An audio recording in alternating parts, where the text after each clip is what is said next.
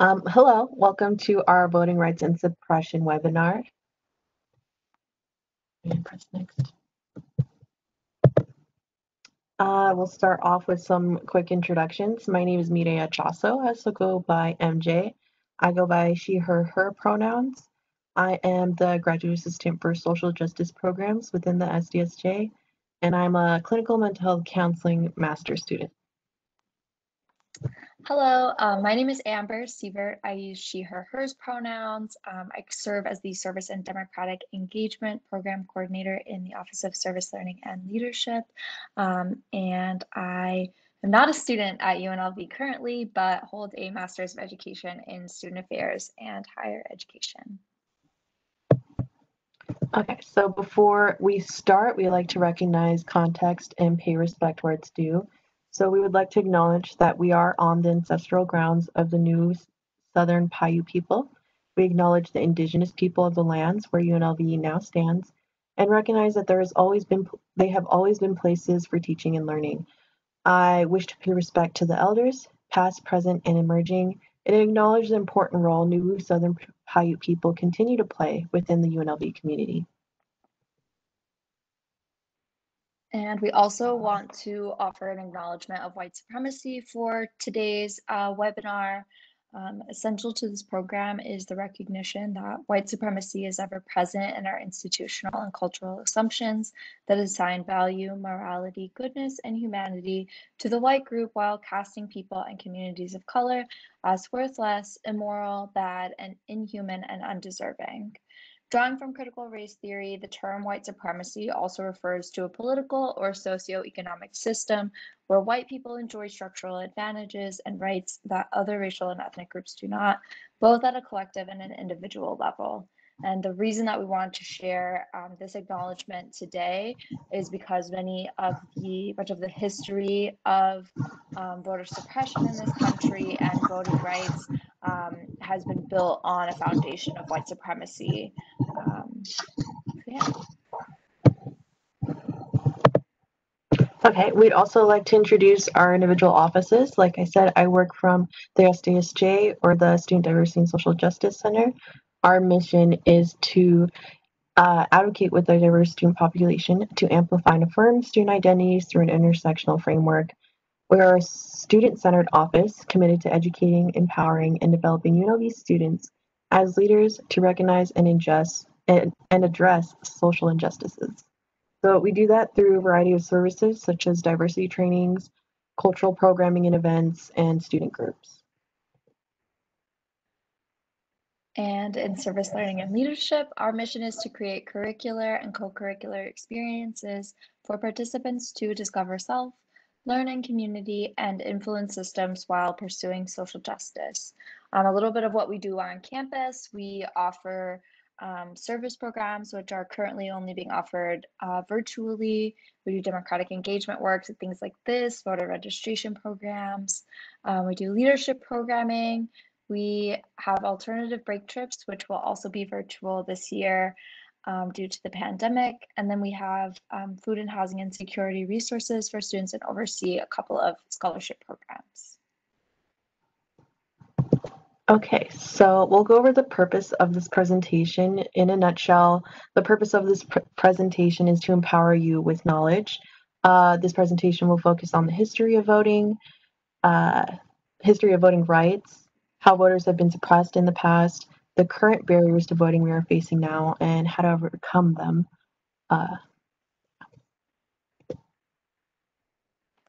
Awesome. So to get us started, we'll share a couple of kind of grounding definitions. So the first is voting rights. So the US has a long history of only granting the right to vote to certain people. We'll address those first and kind of through a historical timeline. And then we'll talk about voter suppression. So voter suppression is defined as any effort, either legal or illegal, by way of laws, administrative rules, and or tactics that prevents eligible voters from registering to vote or voting.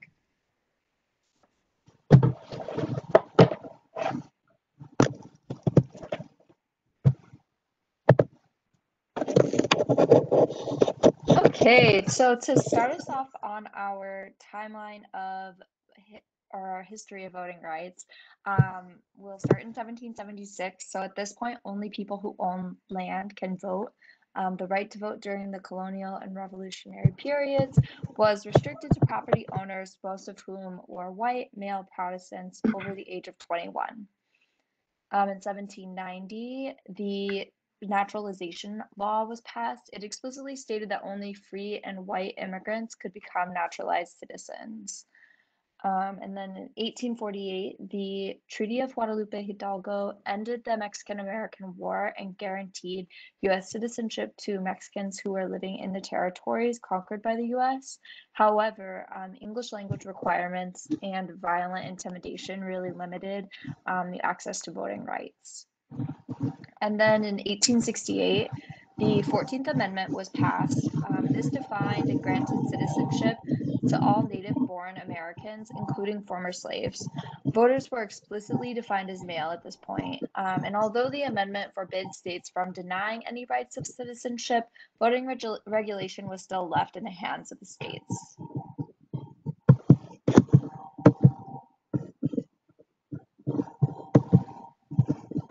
And then in 1869, the 15th Amendment is passed. This states that the right to vote cannot be denied by the federal or state governments based on race.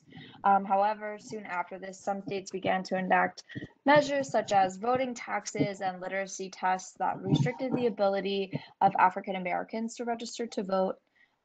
Violence and other intimidation tactics were also used to keep African Americans from registering to vote or from voting if they were registered.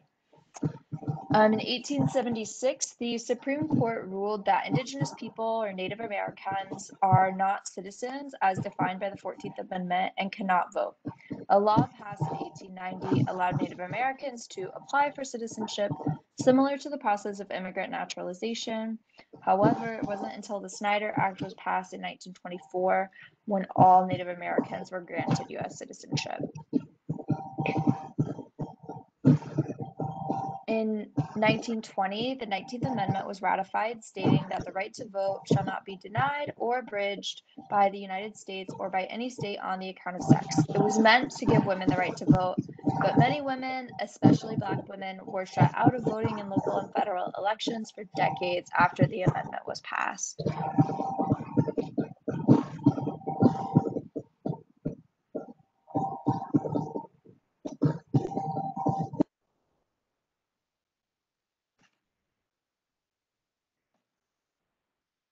And then in 1961, the 23rd Amendment was passed, which gave citizens of Washington, D.C. the right to vote in presidential elections.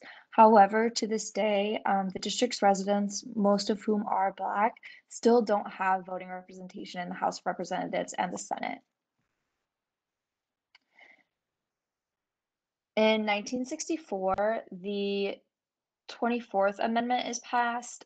Sorry, I know it on the slide there it says the 15th Amendment, but it's actually the 24th Amendment, was passed, guaranteeing the right to vote in federal elections would not be denied for failure to pay any tax, finally outlawing poll taxes, which were used as heavy suppression tactic in the South after the passage of the 14th and 15th Amendments. In 1965, we see the passage of the Voting Rights Act. This forbids states from imposing discriminatory restrictions on who could vote and provides mechanisms for the federal government to enforce its provisions. The legislation is passed largely under pressure from protests and marches earlier that summer and that year that were challenging Alabama officials who injured and killed people during African American voter registration efforts.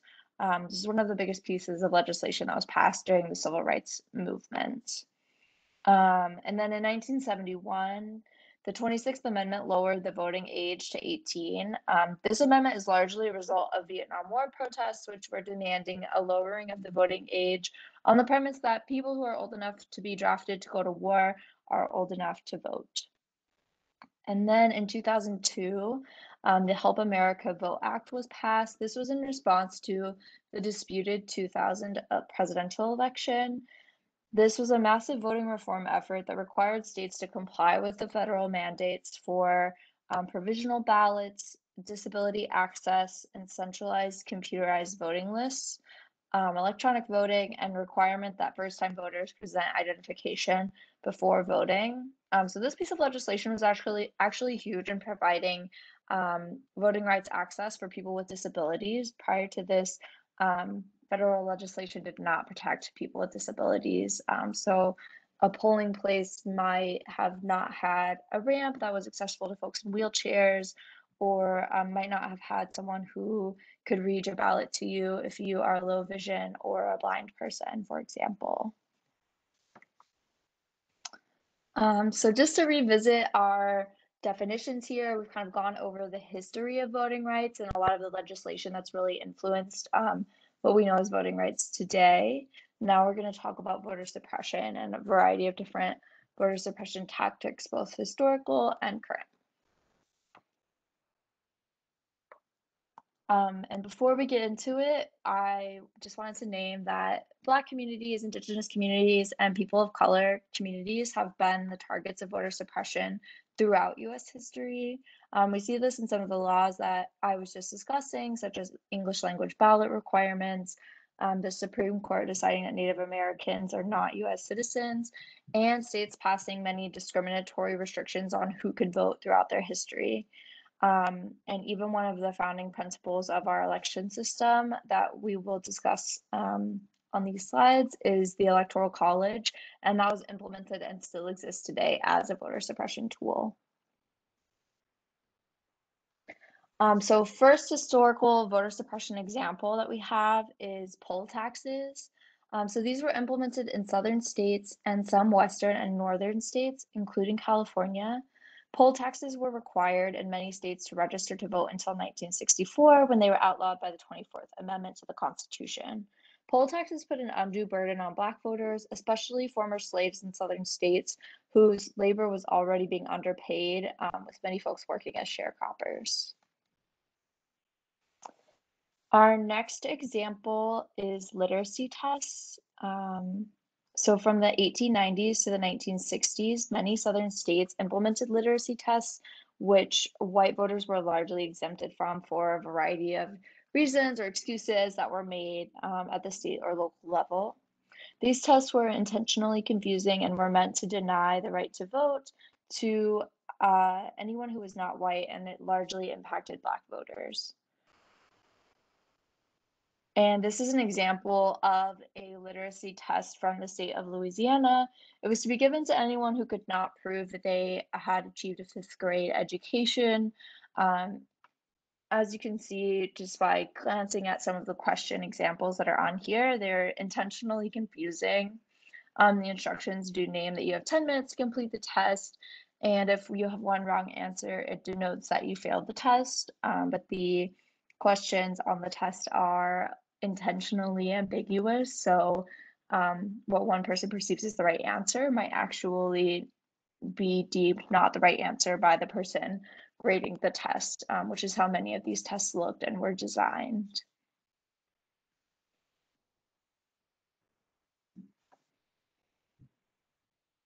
And then our next example of historical voter suppression is threats of violence. So organized white supremacist terrorist organizations like the KKK would show up at the polls and intimidate Black voters. This practice was especially common in the South. Though it is an example of legal voter suppression, police departments and election commissions did not work to stop this violence as a method to suppress Black people from exercising their right to vote. On Bloody Sunday in 1965, during the march from Selma to Montgomery, more than 500 nonviolent marchers were attacked by law enforcement officers. And the purpose of this march was to express the need for African American voting rights. So there are examples that we see of law enforcement engaging in activities that were meant to suppress the Black vote or meant to suppress Black people from organizing around their right to vote.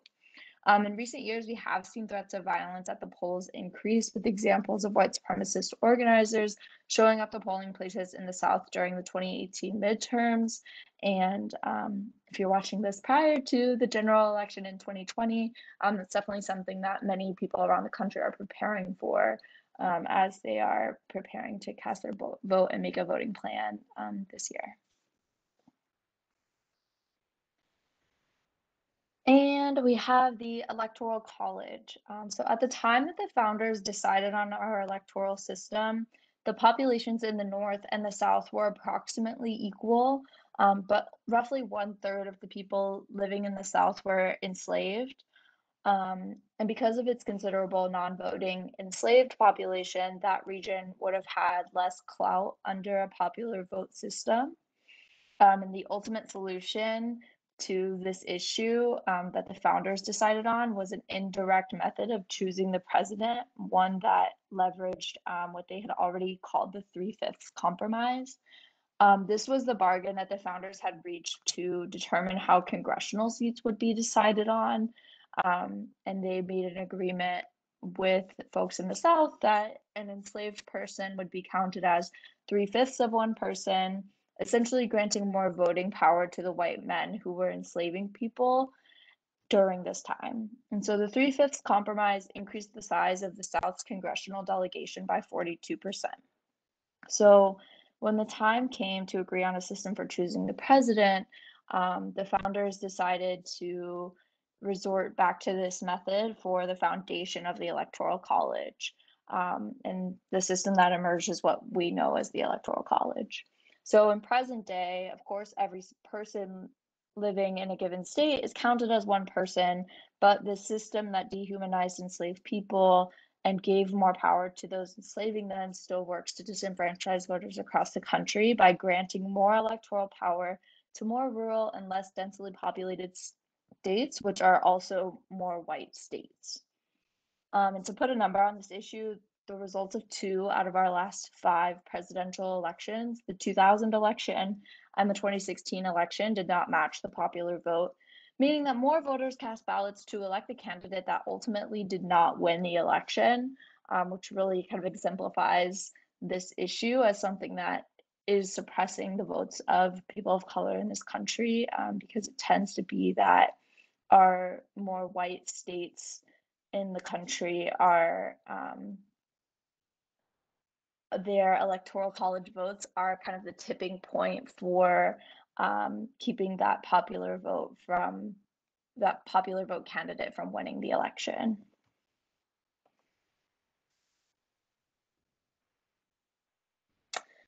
And some more examples of present day voter suppression. So one is limited polling locations. Many states offer limited polling locations in densely populated areas. These are also areas where many Black people, Indigenous people, and people of color are located, leading to long lines and difficulty accessing a polling location.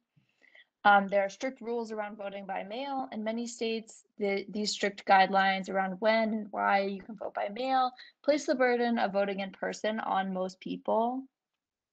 There's limited early voting.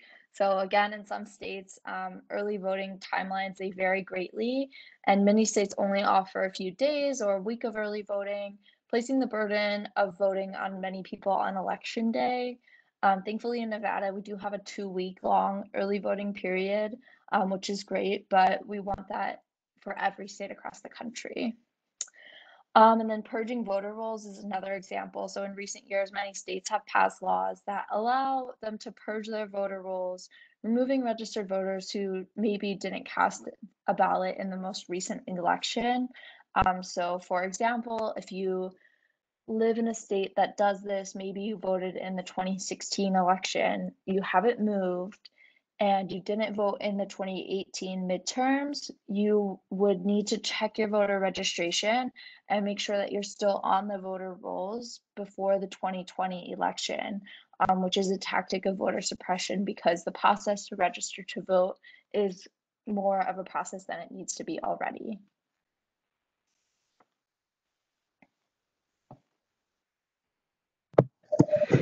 Okay, so this is 2 figures I wanted to demonstrate just the context of what voting looks like currently. This first figure demonstrates the number of eligible voters who are registered by race and ethnicity. Key things to take away from this figure is that the number of minority ethnic groups are growing, not as much as we would like, and there's like a disproportionate amount of white voters compared to the ethnic minority voters. And with this second figure, this is a figure demonstrating the voter turnout, so those who actually participated in voting in the last few elections. And from this, you can definitely see a difference between Asian and Hispanic communities in voting participation compared to white. And there's also a huge decrease from the Black community in voting from the last election. So those are just some key takeaways from those two figures. Uh, so looking at those, you might be wondering, like, why is voter registration so low among like minoritized or marginalized groups, or why is voter participation so low in those groups? Um, and that's because the barriers and deterrents to voting still exist and affect these communities the most. Uh, the most complicated hurdle being the complicated voter registration process, which is often, uh, like Amber said, more difficult than it needs to be. With that comes like the proof of citizenship. So this in the state, sorry, I'm reading my notes. Okay, so typically when you register, you're required to show your state issued ID. And if you do not have your state issued ID, you're required to show like some other form or documentation of your citizenship. So that can be your birth certificate, your naturalization cards, or Native American tribal documents. But not having these documents is still a big deterrent as well. And obtaining citizenship can be a very daunting process. It also costs a lot of money. It takes a lot of time. So that's a major deterrent for a lot of people from marginalized communities. But I think a way to overcome this is to help inform those who don't have a state issued ID, to let them know that they could still show other forms of identification to show their citizenship, like the birth certificate, the naturalization documents, and the Native American tribal documents, um, and to encourage them to obtain the necessary citizenship if possible. Um, yeah, so that they're still able to participate. Um, Strict voter ID laws. So this is a deterrent that is dependent on polling places. So like at different polling locations, they may require you show your voter ID at your location in order to participate or to cast your vote. And if you don't show your voter ID, you're not allowed to vote. And that can be a deterrent that suppresses your right. And a way to overcome this is to check at your polling locations the requirements in, or just having your voter ID on you, making sure you're prepared when you go to your location. Um, Having a criminal record deters voters from voting as well. Convicted felons currently in prison are ineligible to vote, sometimes permanently. Although in states like Vermont and Maine, felons never lose that right to vote, even while incarcerated. Uh, Keeping in mind that like Maine and Vermont are largely have a large white population, so it's like kind of questioning why it's only in those two states that they're allowed to have felons vote. But keeping in mind also that if you are on probation, parole, or have a past conviction, you can still vote. Um, and we also wanted to acknowledge with that we recognize that the black community is largely policed and criminalized, and that this affects that community a lot more than others. So this is to speak on that as well, that disenfranchisement of currently or formerly incarcerated citizens in nearly every state. Currently incarcerated people are denied the right to vote. In 16 states and the District of Columbia, felons lose their voting rights only while incarcerated and receive automatic restoration upon release. In 21 states, felons lose their voting rights during incarceration and for a period of time after. So typically while on parole and or probation, voting rights are automatically restored after this time period. Former felons may also have to pay any outstanding fines, fees, or restitution before their rights are restored as well. And then 11 states felons lose their voting rights indefinitely for some crimes or require a governor's pardon in order for voting rights to be restored, facing an additional waiting period after the completion of sentence or requiring additional action before their voting rights can be restored. So these are kind of detailing like if you have a history of conviction, like ways to get around that, and that like different states have different requirements for that. Yeah, so being aware of those and just I think that's all I have. Yeah, being aware of those. Sometimes it lets me click. There we go. So these are some more deterrents or barriers to voting. Language barriers are a big deterrent because especially for polling locations or uh, ballots or states that only offer ballots for English only, like English only ballots. So this is a deterrent for non-English speakers. And luckily in Nevada, we do have ballots in different languages. So making sure to request those ahead of time so that you're able to vote. Voter purging. So Amber spoke a little bit about this already. It's state the state regularly like cleans out their voters lists and like erases registered voters who have been inactive or have like duplicate registration records. But this is like largely not policed or monitored, and it has been used as a way to suppress voters. So like she said, like making sure that you check your registration for voting before it's time to cast your ballot. Signature match laws. So a number of states are denying people the right to vote because their signature on their absentee ballot does not match the signature on their application ballot itself. So making sure when you do register to vote that you take that signature seriously and that you're aware of it and you're using like your current name so that that it matches the signature that you have on your ballot because those things are being checked and can discredit your vote. And then safety concerns and discrimination. So Amber also spoke about this, that violent threats have been noted in our history and are currently on the rise for this election too. So this has been a deterrent for a lot of voters, just having a concern for their safety if they are to go to a polling location. But luckily, during the time of this pandemic, we have a lot more options to vote through mail. So we can overcome that by making sure we know the process to cast our ballot through the mail. Okay, so a lot of these barriers, the best way to overcome them are basically these three things: having a voter's education. So like just by watching this presentation, doing your research on candidates and knowing your voting rights, you're overcoming a lot of the barriers.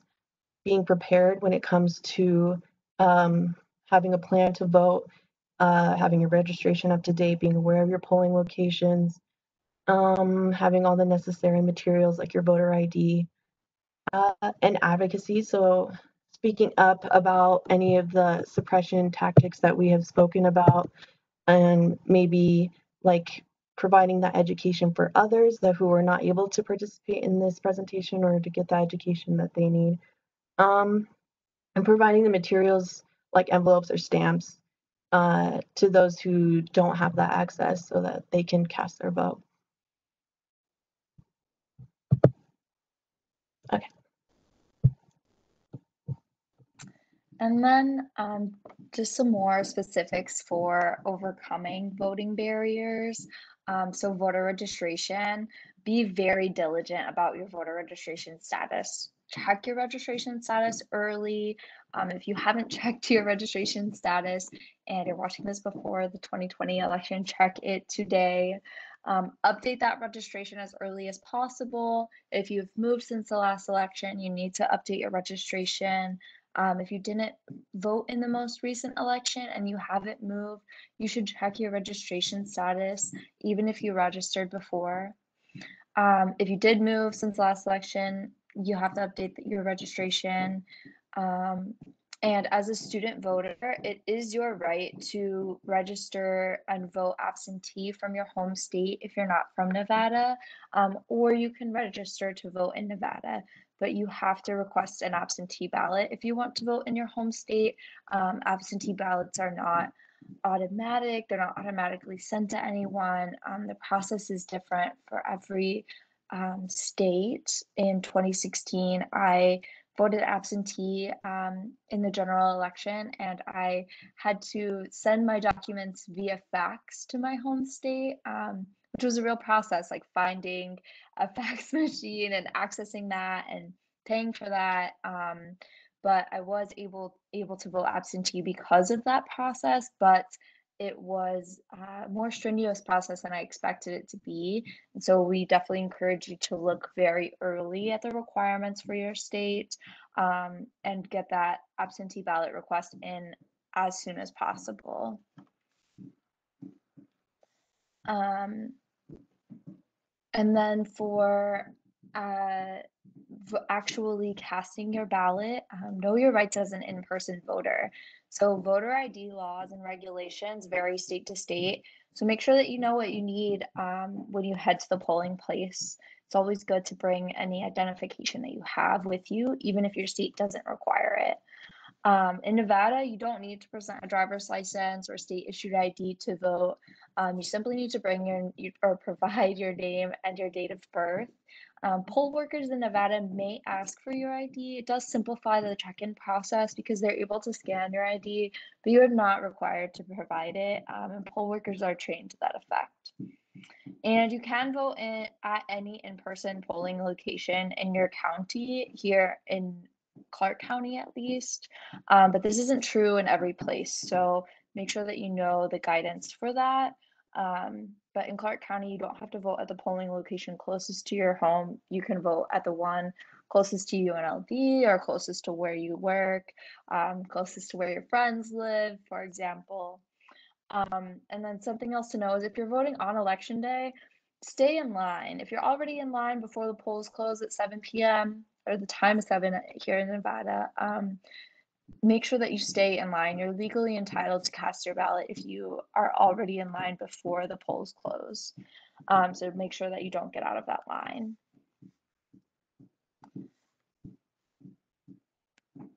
And then for voting by mail, if you're voting by mail this election, make sure that you look up the guidelines for your state's ballot.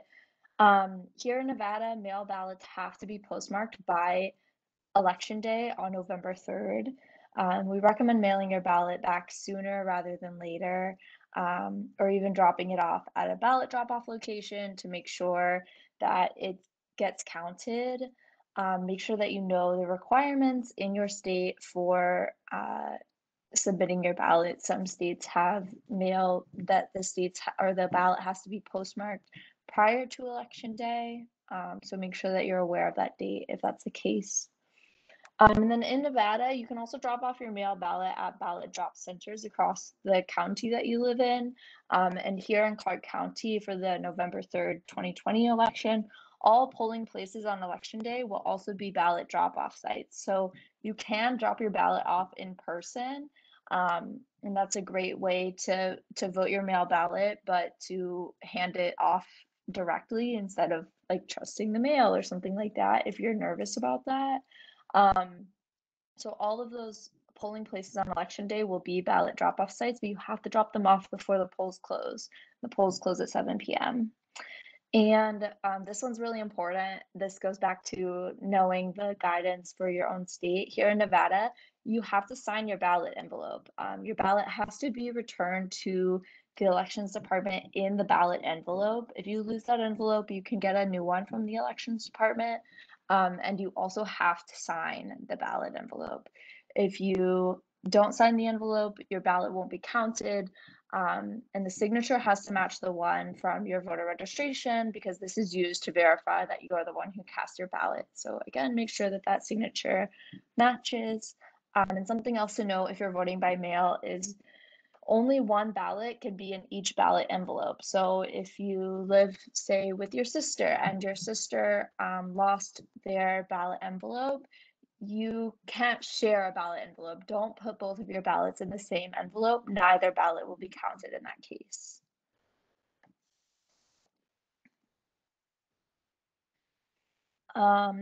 No matter what, just make a plan to vote. No matter how you choose to exercise your right, we just recommend having a plan.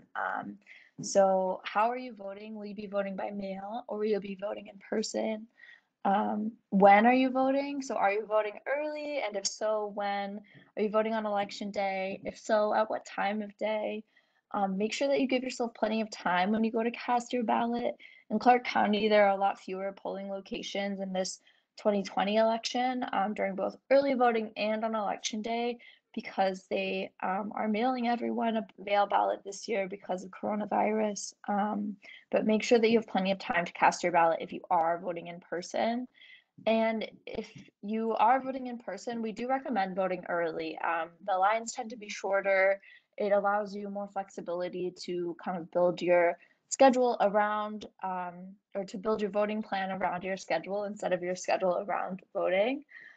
So we definitely recommend voting early during that 2-week early voting period instead of waiting until election day. Where are you voting? So make a plan for where you're going to vote. Make sure that you know what time that polling location is open and what time it closes. Here in Nevada, on election day, all polling places are open from 7 a.m. to 7 p.m. And who are you voting with? We can work to hold each other accountable and get out the vote by encouraging friends and family to vote and going together to the polls. It's not fun to wait in line by yourself to vote, and there's a lot of strength in numbers. So this is especially true if you're part of a historically marginalized group or a group whose vote has been systemically suppressed in our country's history. There's a lot of power in showing up to the polls together with a group and making sure that those you love and care about are able to vote in this election.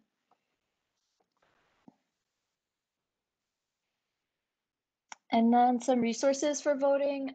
So you can sign up for our TurboVote page. We've partnered with TurboVote to allow folks to register to vote, update their registration, receive election reminders, or request a mail or absentee ballot. So we definitely recommend that page if you haven't signed up for it already.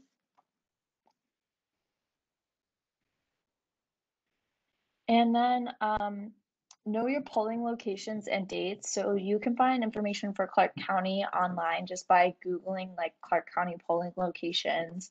You can throw in like early voting or election day on there and it'll take you directly to the pages. And we're also going to put those up on our UNLV SLL website as well. Nonpartisan presidential election candidate guides can be found online. The Campus Election Engagement Project offers candidate guides in both English and Spanish. You can also research candidates, both presidential candidates and down ballot candidates on Ballotpedia. They have an entire page that's only designed for the Nevada ballot. Know the guidelines for your mail ballot. So this information is available on the Nevada Secretary of State website. We also shared it here. And if you're looking for that information for another state, again, some Googling will typically help you find your state's Secretary of State's page, which will have those guidelines there. And then lastly, the state of Nevada has partnered with an organization called Ballot Tracks to allow you to track your mail ballot. So you can go to nevada.ballot, BALLOT, tracks, TRAX.net, and sign up for that page using your name, your date of birth, and the zip code where you're registered to vote, and it will tell you the status of your mail ballot. So if you sign up for that site, even before your mail ballot is sent, it will tell you that there aren't any updates for your ballot. But once your ballot is mailed to you, you will receive an update either via text or email, whichever way you sign up for, and it'll let you know that your ballot has been mailed. And then there will be further updates when you vote your mail ballot and you send it back to the elections department.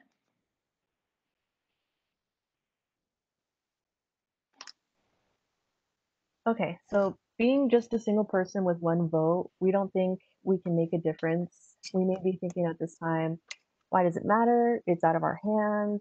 We may even be feeling discouraged due to the pandemic, the racial tension, the global climate change. There's other factors in the world that seem out of our control. But voting is one thing we can do that is in our control and can make a difference. And that is why I chose this quote from our former Supreme Court Justice Ruth Bader Ginsburg. Change may seem slow, but real change, enduring change, happens one step at a time. And this is our first step. So here are a few more reasons to vote. So these are some additional factors that are impacted or that we can influence by our vote. Our vote can help make decisions and make changes to these laws and policies and systems that are just unjust or unfair. So listed here we have healthcare, like that can be related to insurance laws, Medicaid or Medicare access, social justice initiatives to reform law, restructure unjust systems, or to encourage equity and equal access to resources, employment or global climate change. So the US can take part in helping to fight the global climate change. And ultimately, like our vote decides how our tax money is spent. We can also choose to improve education, increase education budgets, or change policy there. These are just a few. There's still like many more factors that are affected by our vote, but hopefully these encourage you to take part. And this is just our thank you message. Thanks for taking part in this presentation and educating yourself. If you have any questions regarding to voter engagement or the SLL office, we provided that email there. As well, if you have any questions related to advocacy or from the SDSJ, you can email us. Please